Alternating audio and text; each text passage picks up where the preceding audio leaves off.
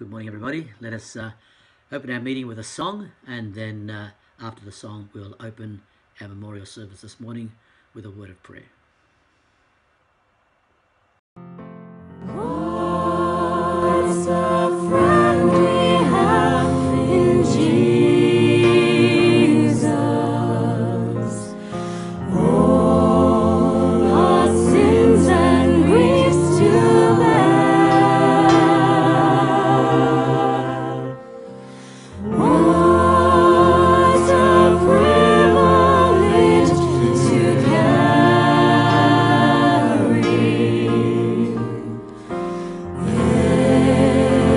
everything to God in prayer.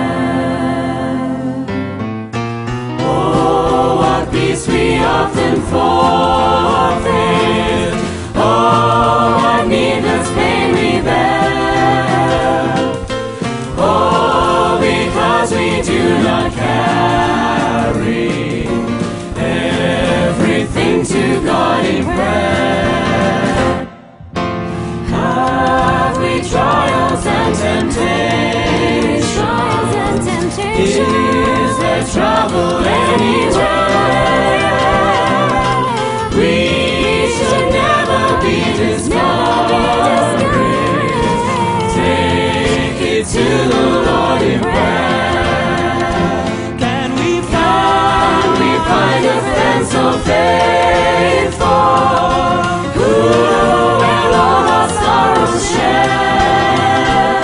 Jesus knows our every weakness. Take it to the Lord in prayer.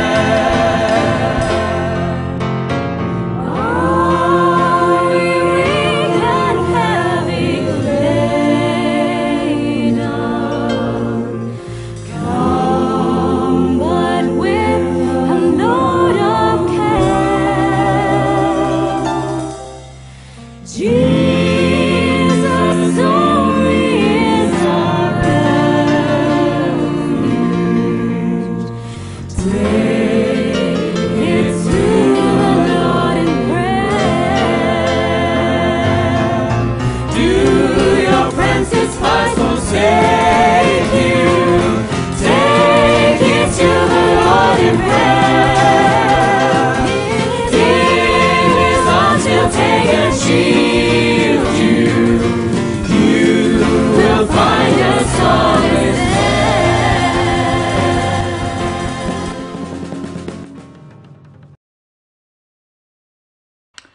Let us pray. Eternal, loving, merciful Heavenly Father, we approach your throne of grace at this time to give you great honour and praise to your holy name.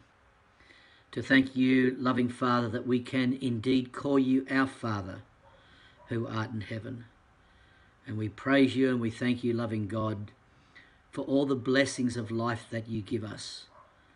We thank you, loving Father, for your amazing love, for your compassion and for your grace.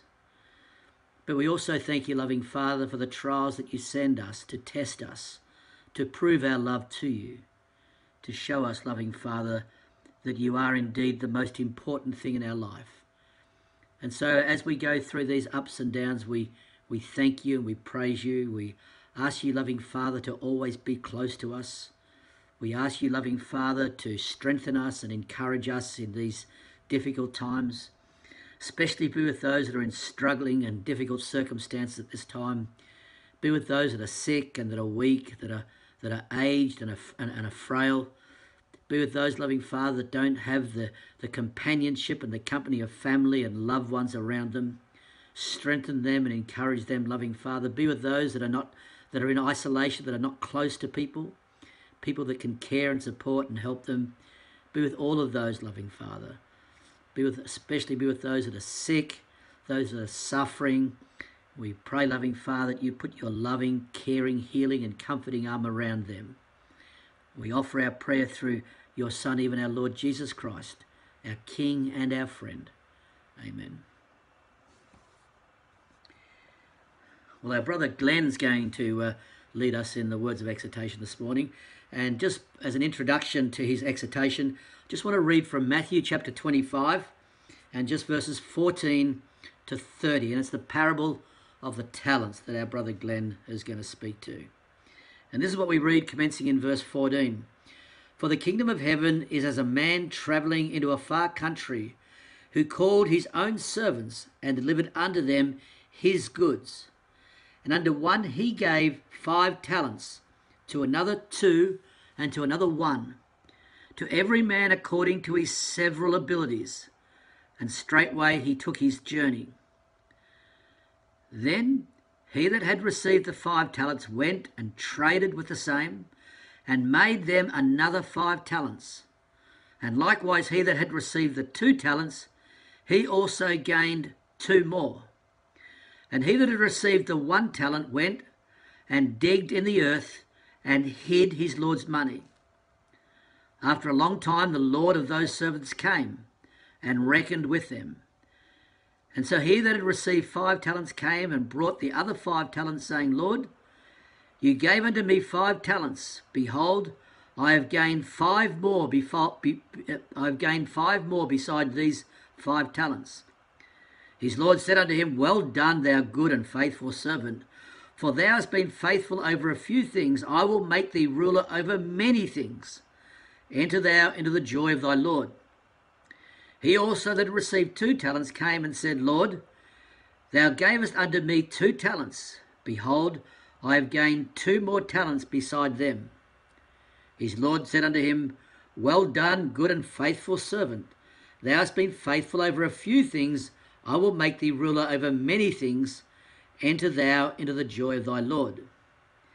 Then he which had received the 1 talent came and said, Lord, I knew thee that thou art an hard man, reaping where thou hast not sown, and gathering where thou hast not strawed. And I was afraid, and went and hid thy talent in the earth. Lo, there thou hast that which is thine. His Lord answered him and said unto him, Thou wicked and slothful servant, thou knewest that I reaped where I sowed not, and gathered where I had not strawed. Thou oughtest therefore to have at least put my money into the exchanges, and then at my coming I would have received my money with interest. Take therefore the talent from him, and give it unto him which hath 10 talents. For every one that hath shall be given, and he shall have abundance. But from him that hath not shall be taken away even that which he has. And cast ye the unprofitable servant into outer darkness, for there shall be weeping and gnashing of teeth. And so with that reading as an introduction, now give a very warm welcome to our brother Glenn to lead us in the words of exhortation. Brother Glenn. Morning everyone. I do hope you're very well this morning. By way of our short exhortation, we're going to look at a very well-known story from Matthew chapter 25. I'm sure you know and heard of this one. Do you remember the parable of the talents that Jesus spoke? Well, we're going to have a look at this, and what I want to do is ask you one question before we start. Just think about this. How well do you know Jesus? The reason I want to ask you that is because this story is all about how 3 servants knew the master of the house. You might remember he calls them all together in Matthew chapter 25. If you go to verse 14, we read, The kingdom of heaven is as a man travelling into a far country, who called his own servants and delivered unto them his goods. And unto one he gave 5 talents, to another 2, and to another 1. To every man according to his several ability. And straightway he took his journey. So Jesus paints this picture of a man, right, who's in charge of, let's think of it like perhaps a big farm or a big agricultural estate. There he is out in the rural lands, and he's got a big plot of land, and he's got all these people that work for him. And he's got to go away. So what he decides to do, he thinks to himself, I have to leave all of everything that's precious to me. I have to leave in charge with a few people. And he calls 3 servants together. And you have a look in that verse, it says, he calls the servants and delivered unto them his goods. These are his goods. So if you think they're his, he's entrusting them to his servants, it means he will want them back. So just if you put yourself into this verse now, these are people that have been called to be servants of the Master. We have been called by God, haven't we, to be his children. And he has delivered unto us what's precious to him. Most precious is, what is it? It's the word. We've got the word in front of us. That is most precious to him. We are precious to him. In fact, he was so precious a we that he was prepared to offer the life of his only son. The other thing to note too is, remember, he gave everyone a talent. You will meet some people that have more talents than others, more abilities than others. But you know what? The important lesson is that everyone got one. This morning, think about what you do with your God-given talent. If you want to read an extra verse, you go away and read 2 Timothy chapter 1 and verse 9, because it talks all about you being called for God's purpose. So there he is. He hands out these talents and off he leaves. You notice he doesn't tell them what to do with their talents. He just hands them out and he leaves. And the first 2 servants, the one that had 5 and the one that had 2, they get to work, it says. They rush off, they get to work, and they're trading. We see words like trading and words like gain. So there they are. They take what is precious, they put it to work, they put their best foot forward. Why? Because they want to please the Master. They want to take what he has given and entrusted to them. They want to make something more of it, and they want to give it back to him when he returns. You might be able to see how we fit into this. But what does the man with 1 talent do? Well, we know that he goes and he buries it in the ground. That might remind you, do you remember someone in the Old Testament that buried what was God's in the ground? Well, that was Achan. Maybe Jesus was thinking about Achan when he told this very parable. So he takes and he puts it in the ground. And after a long time, in verse 19, the Lord of the Master comes back. And those that have made 5 times more talents, he brings his talents to him and says, Master, here is what you've given to me. I have gained more for you. And he says, well done, good and faithful servant. He said, I will make you a ruler over many things. In one verse, he goes from a servant to a ruler, right? To being in charge of a few things, it says, to being in charge of many things, all in one verse. The same thing happens with the man that had 2 talents who makes 2 more. Well done, thou good and faithful servant. And then comes the man with 1. What happens? He comes and he says, I know you, Master, and I know you're a hard man. And because I think, which wasn't true, as you know, but because I think you're a hard man, you know what? He says, I was afraid. And I took what you gave me and I put it in the ground. The sad thing about this story is that what the man thought he knew about the Master drove his actions. He thought the Master was a mean and hard man, so it made him afraid. And we know how the story ends. He was thrown out, wasn't he? So I just want you to think about this morning. How well do you know Jesus? Do we think he's a mean or a hard man, that he will come and judge where he's not sown, as this man said? No. We know that he loves us, that he was prepared to lay down his life for us. And that's what we want to think about this morning as we take the emblems. Have a good morning. Thanks, Brother Glenn. Beautiful and fitting words as they lead us to partake of the bread and the wine. And just in the very next chapter, in Matthew chapter 26, we read these words when Jesus met with his disciples for the Last Supper. And it says this in verse 26 of Matthew 26, and as they were eating, Jesus took the bread and he blessed it and he brake it and he gave it to the disciples and said, take, eat, this is my body. And he took the cup and gave thanks and gave it to them, saying, drink ye all of it, for this is my blood of the new covenant, which is shed for many for the remission of sins. But I say unto you, I will not drink henceforth of this fruit of the vine until that day when I drink it new with you in my Father's kingdom. And so before they partook of the bread and before they partook of the wine, Jesus offered prayers. And let us follow that example and offer thanks for the bread. Loving Heavenly Father, we once again come to you to continue our praise and our worship of you, to continue our thanks, to offer praises to you, to say thank you, God, for the amazing redeeming work that you have done for us through your Son, our Lord Jesus Christ. And as we take this bread, and as we eat of this bread, the symbol of your Son's life, we see in this bread your Son's life, given and broken in perfect obedience unto us. And so we thank you for this bread. And we pray, loving Father, that as we reflect on the example of our Lord and our Saviour Jesus Christ, that we will be more like him in the days that remain until he returns. So thank you for these things. And we offer our thanks through Jesus Christ's name. Amen. And so it's recorded that Jesus took the bread and he broke it. And it says that he took the bread and gave it to them and said, "Take, eat this, for this is my body, which is broken for you."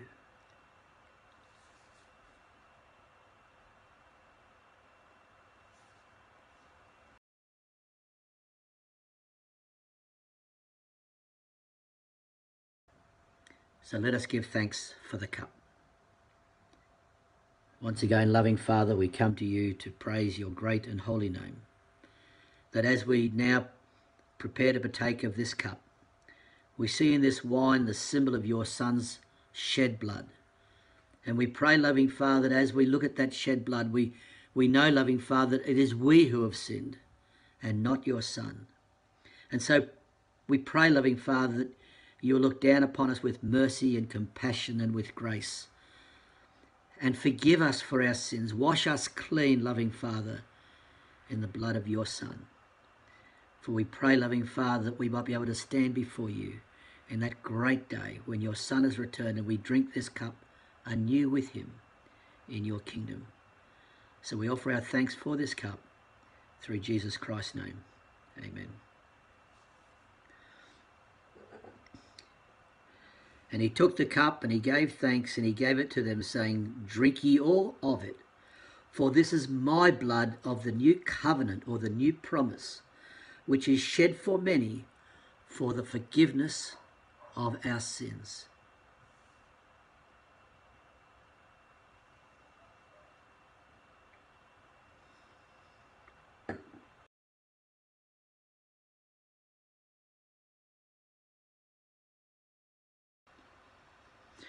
Well, once again, thanks very much, everybody, for joining with us. We're going to close with a song, and then I'm going to ask Brother Funo to close our service with prayer. But before we go, please keep yourself safe. Things are quite serious, and certainly the virus is causing a lot of worry, a lot of heartache, a lot of concern where you are in South Africa. So please keep up your social distancing, keep up your hygiene, but especially keep up your relationships and your contact with one another. Keep supporting each other through your phones and through the internet, so that we know that everybody's being looked after and being cared for. Continue to pray for one another, near and far, and just please keep safe. And we'll look forward to seeing you next Sunday, God willing. So God be with you till we meet again. God bless.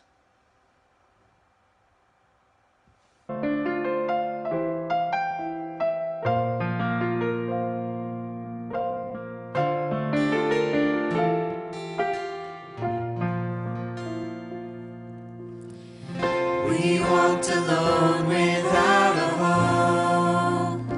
Once we were dead, now we are alive. Brought near to you through the death of Jesus Christ.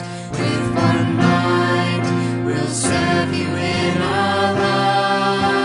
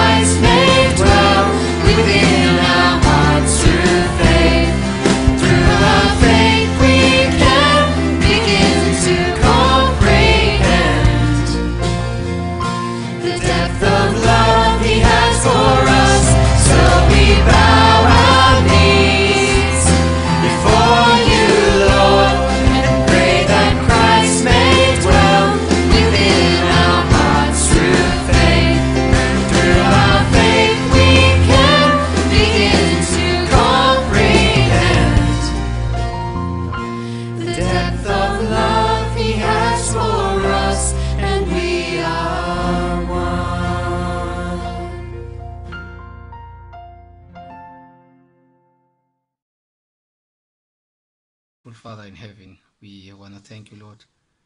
Sibonge kakhulu kokusinikeza izwi lakho from ubrother wethu. Bawuthi ongcwele bathi namandla. Siyacela ke Nkosi lamazwi siwazile namhlanje ukuba siwagcine enhlizweni zethu naseyingqondweni zethu. Kakhulukazi ke Nkosi nangalomzuzu sikhumbula abazana abaningi abanye Nkosi bacala nzima ngenxa le coronavirus. Awuphinde Nkosi ube kanye nabo bagcine. Elithi izwi lakho mhla umbuso wakho kuyoba khona ukudla okuningi emhlabeni. Kuyoba khona ukuthula. That's why Nkosi we can't wait for ukumkani bakho ufike emhlabeni. Bawuthi ongcwele bathi namandla. Lezi insuku zihamba ke nje if mawukuhle mawubuyisa inkosi yethu Jesu Kristu emhlabeni. Siyakucela ke konke lokho egameni elihle lomfeletu Jesu Kristu. Amen.